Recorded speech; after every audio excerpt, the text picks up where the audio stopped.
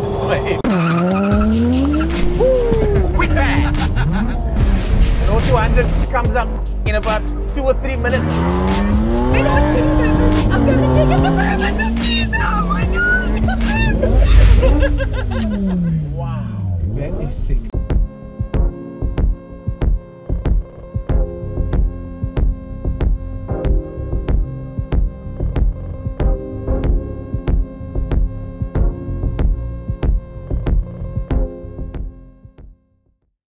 What's up, guys? We are back here at Motorcade to fetch the Bakkie now. The seats have been fitted.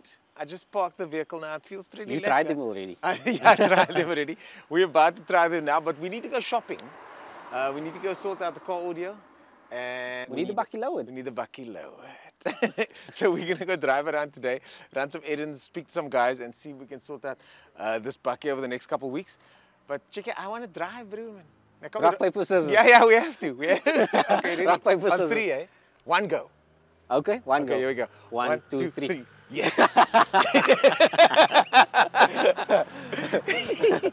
Okay, cool. I'm gonna drive. Because you drove it the last time. I did. Anyways. I'll drive it back. Okay, now How's that for a deal? fair. That's a lekker deal. Okay, cool. Let's go. Is there central locking on this thing? No. Yes, these seats are. They fit lekker, bro, man. They look good in here. They look good in here, yeah. Recaro. Check the back here. Come check the back. This is exactly what we wanted. We wanted the seats to be visible through there. Ready? Yeah, let's go. Woo!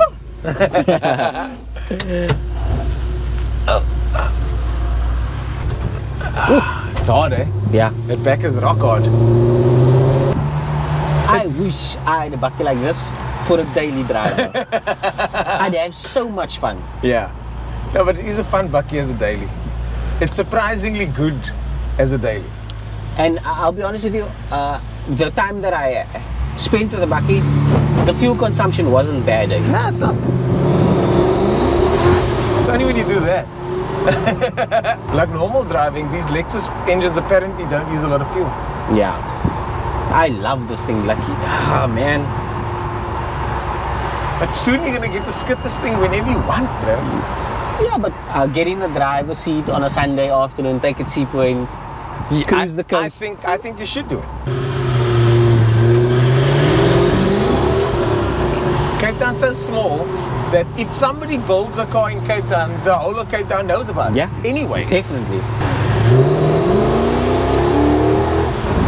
How's that force, bro? You know what was one of my favorite things to do? What? Just pop the same neutral at the road, give it a rev. That's one of my favorite things to do. Just pop, give it a rev. Give it a rev. Yes. Everybody's gonna look my We're not allowed to, the car's in transport mode now, so we're not allowed to trick it too hard. No wheel spin. No wheel spin, basically. 12 seconds later.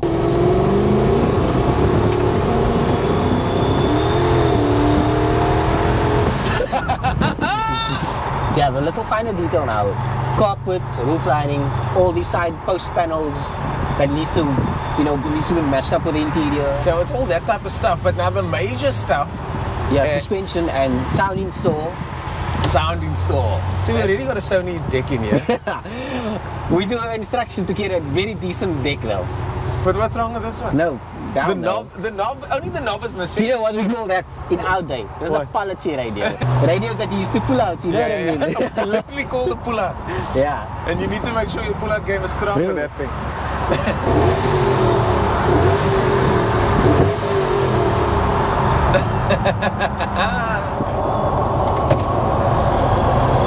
Window winders. Window winders. Well, how does it look on the road? I was telling my father the other day, going the automatic route was probably one of the best ideas we could have done. Smartest thing we could have done. Smartest thing we could have done. But who would have thought, like 10 years ago, we would have made this conversion with manual? Yeah. You'd have slapped a BMW box or a 21R box. 21R.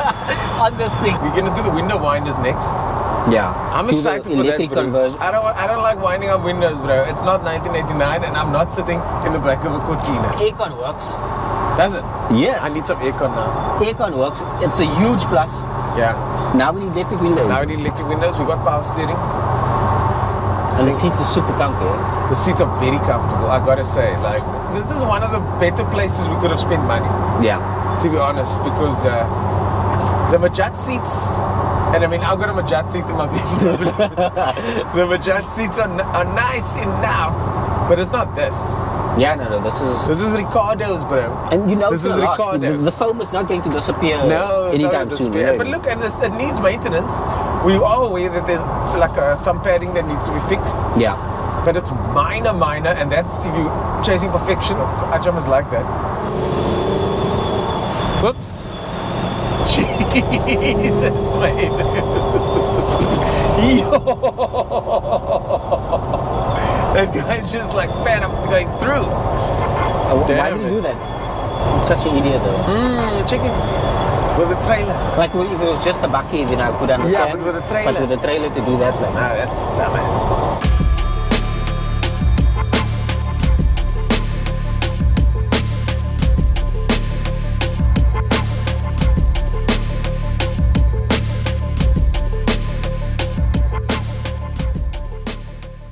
Fully expanded, that's no load on it, it's going to sit somewhere here. Right, now weight of engine and everything on it, the spring goes down. So when you drive, you're basically driving in that position and you go over a bump, it drops down, it goes back up again. You're doing that all the time. But now, when the guys lower it, right, what happens? Right, we lowered the Mark 1 by 60 mils, let's say. Right, now you can now start seeing already there's less shaft. So what happens now? You go over a bump. Now you start hearing, Yeah. there, Yeah. and it bottoms And out. Bottoms out, yeah. That's your bottom line. So this is obviously what I would now put in a Golf 7, let's say. Right? The original one is about that length. You can see the difference in already what the original would be. So you are basically, but you've still got a lot of travel, and then of course this is your key component on the top. You have dampening. 100% yes. Now you can actually change the fluid, the oil that flows inside the shock. You can make the shock stiffer, or you turn it again. Right, now your shock is softer. So it depends on what your application is. When you what is your end game of the bakkie? Yeah. As a writer for Speed and Sound, and they basically said, here's a camera, you're now also a photographer. And then this is one of the first shoots I did. We came to go meet you in Grassy Park, and then we drove through. I didn't have a location. Access Park. Kenilworth No, Centre. the Kenmore Centre, yes. I didn't have a location, but I thought Kenilworth, somebody told me Kenilworth Centre, they just Parking built lot. the new parking lot. There's going to be no one there. And luckily the cloud cover was perfect that day, and the car just popped there. This is 2007. Yeah. I think it's April 2007. That was Joel's idea. Joel said, there's this car in Grassy Park, it looks like... He still asked me, aren't you from Grassy Park? I said, yeah. There's this car in Grassy Park that looks like a transformer.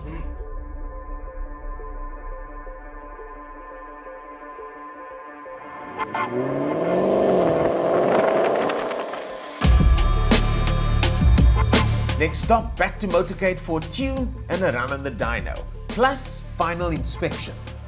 We've done, obviously the engine's in, it's much lower, battery securely mounted, engine stands, hood scoop, new radiator, custom engine mounts, full service on the engine, Unichip on the engine, or? Yes, there's just to change the feeling slightly. And then we've also sorted out the gearbox mapping. Yes, that's all done on the software side. All done on the software side, aircon works. Very cold. Yeah, what else is here that we can mention? Cold air intake, obviously. Yes, and I've changed that slightly on the dyno as well, gained extra 2 kilowatt from it. Inside the wheel arch, I've changed it slightly. This air intake works the best setup as it is there.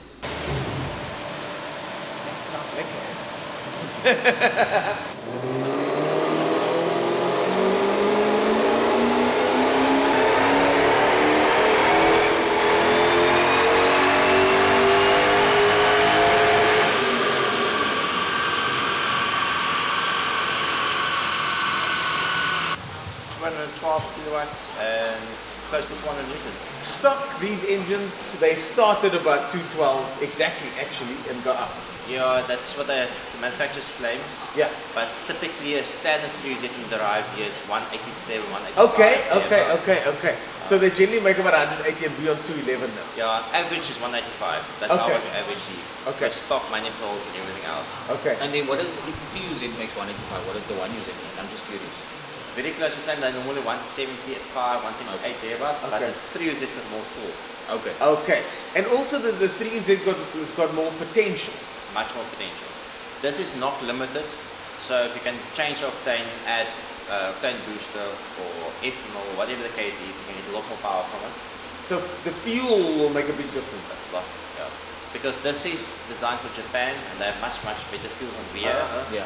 This being import, our fuels, the amount of time we have to pull out of it to make them safe is, you lose so much power from it. Yeah.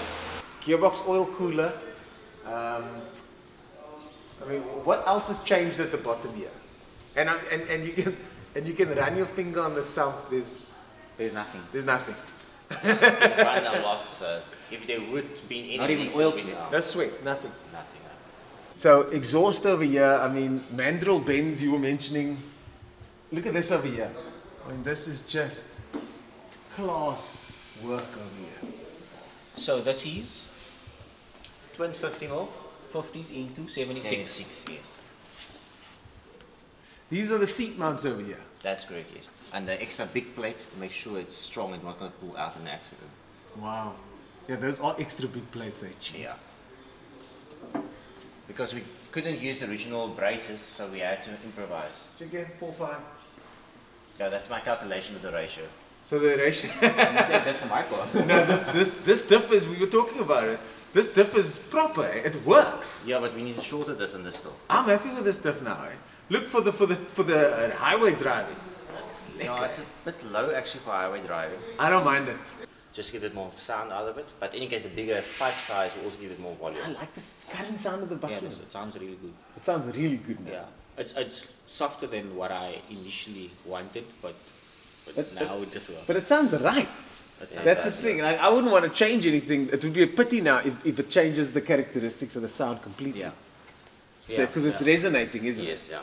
So we try and make it as equal as possible to get the most crispiest sound out of it. Otherwise like you that get the uneven. Yeah. You'll notice in the front, everything is made symmetrical in the front on the exhaust as well. I can see that, yeah. Also to make it sound nice. Wow. It's like spot on, eh? It's spot on, yes. It's designed that way. Sure. What other mods can we do on the car now if we want more power? Unfortunately, the exhaust, for cosmetic reasons, loses a bit of power. The split systems always lose power. The people on the comments are going to love this because they tell us they don't like the exhaust. Okay, so I think the next stage is now research how to get more power. Just throw in a bottle of nitro. Throw in a bottle. That's the other option, eh? A booster bottle of nitro. Mild shots is fine. We can't go too aggressive. These Conrads 150. Single shot.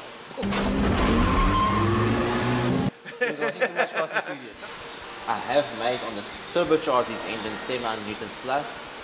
So anything is possible, but then you have to start interior of the engine. Now it was time for some details with Junaid and his team from Ascot Motors. Hi, I'm Junaid Adams from Ascot Motors Automotive Body Repairs. Junaid and his team were here to focus on the details. Everything from badges to lights to brakes, all the little details that'll make the Bakkie look a lot more impressive.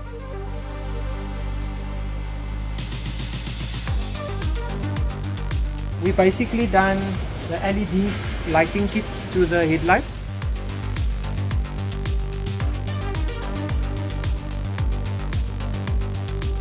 We did the LED lighting kits to the park lights, and then we done the LED spotlights. Brake calipers in high red on the drums as well. We do customizing, we do automotive panel beating, body repairs, spray painting. Yeah, we do what we do best.